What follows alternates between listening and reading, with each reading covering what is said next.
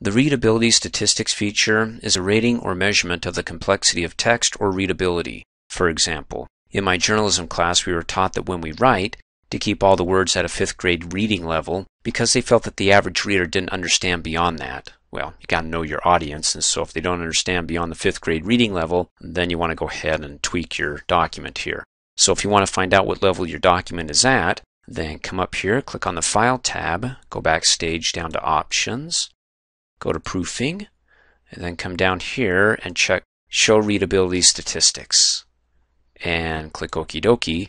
And for it to work, you have to do a spell check because it will only pop up after the spell check has been completed. So the shortcut key for spell checking is F7.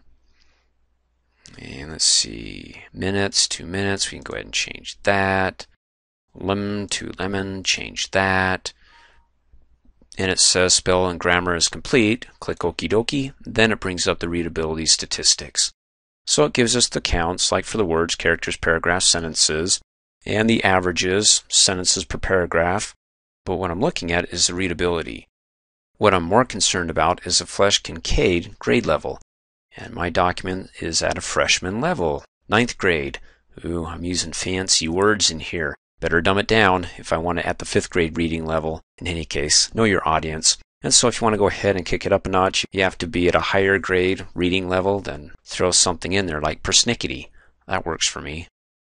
And then of course to turn it off so it doesn't pop up every time you do a spell check, just go ahead and go back, File, Options, Proofing, and uncheck it.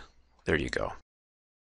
Thanks for watching. Hey, as a quick reminder, if you like my video, please give it a thumbs up. You can also click on me and subscribe to my channel, get notified of the latest videos, and for only $2 a month, you can have access to all my Microsoft Office training videos.